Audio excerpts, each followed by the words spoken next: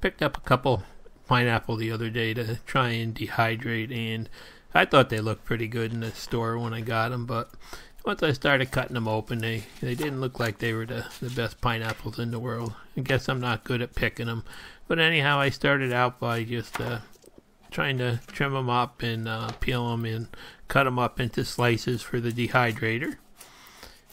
And I don't know, the only way I could figure out easy to do it was to just kind of trim the peels off like that and then go back and slice them. And as you can see, there's a lot of brown spots and stuff like that in these pineapples, so I don't think I did a very good job at picking them. I mean, they are sweet and tasty. It doesn't really affect the taste, but I've got a lot of waste to cut out of them here. So I just took each one of them and went through and just started cutting them up and trimming them up a little bit. It's the first time I've ever tried dehydrating it, so this is all new for me. And then I started slicing it, and I found out it's really hard to try and slice it even thickness slices. Slices were kind of like all over the place, so it made it a little bit harder to get it to dry right. But I didn't have a core for it either, so I just took it and sliced it up, and then I just took a little kitchen knife there and just went back and just cut out the center and tried to remove any of the brown spots or bad spots that I found in it.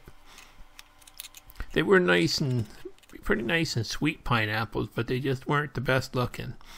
So then I got out, washed all the racks through the dehydrator and started to fill them up, and I decided to spread it out quite a ways and only put like 9 slices on each rack. And then I just kept on going back with each pineapple and doing the same thing. And you'll see that they all pretty much vary in quality. And with slices this big, it didn't take very long to fill up the racks. So I took the 4 pineapple, actually wound up filling up 6 racks and just a couple on another rack. So I was able to just kind of space the racks out every second rack in this unit. It would have actually held 8 pineapples if I wanted to fill it right up. But you can see this pineapple here was in a little better shape than the other ones too. So each one was a little bit different. So I'll admit I didn't know, exactly how to pick pineapples. And I probably won't do this again either. Now the dried pineapple that we get at our Amish store was, it's basically like it's still really soft and chewy and moist and very tender, so I'm not sure how this is going to come out here, but I got the dehydrator loaded up there, and then I just have to, set the temperature and the time on it.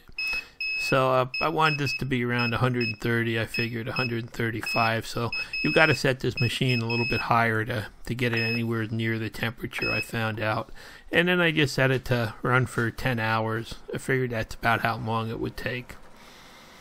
So about, I think this here is about 5 hours later. You can see it's just starting to, shrivel up a little bit and starting to firm up some.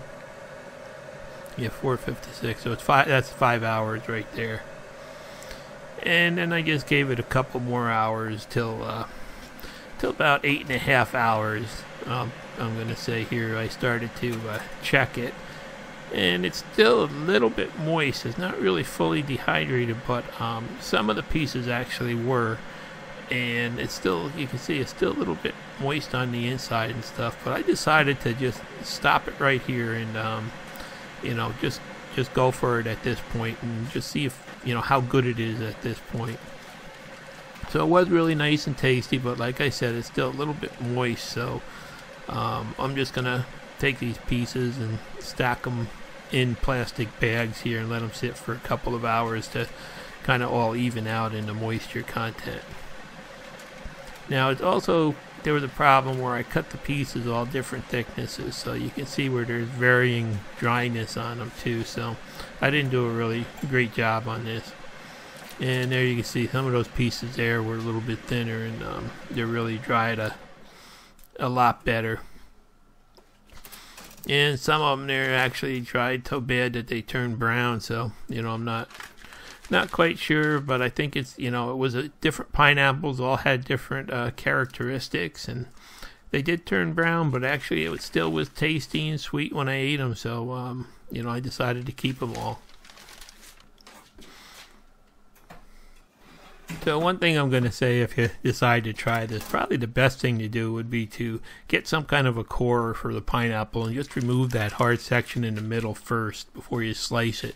And it might make it easier to keep the slices perfectly even. But, there it is. I'm going to leave it sit for a couple hours now to all even out in the bags. And then I decided to break it up into 4 packs. One we're working on eating now, and seeing how there's still a moisture content in this, I decided this has to really be thrown in the freezer or kept in the refrigerator, otherwise it's going to spoil. So basically I'm going to take and seal up 3 bags with the seal meal here, or food saver here, and put them down in the freezer, and we'll just pull them out as we need them. And this is really a great machine to have. You can see if you stick the bags in too soon before it cools down between sealing, that little red light comes on, and it just won't run until that light goes off and stops. But it's really a great machine to have for this kind of use. So there they are. They're going down in the freezer, and the other ones we're enjoying, and they actually do taste really great. They're super sweet and concentrated and stuff, but they just don't look pretty, and they're not really evenly dried. So and I think you just have to be real careful about the thickness of the slices and selecting the pineapples when you do this. Thanks for watching. Please subscribe.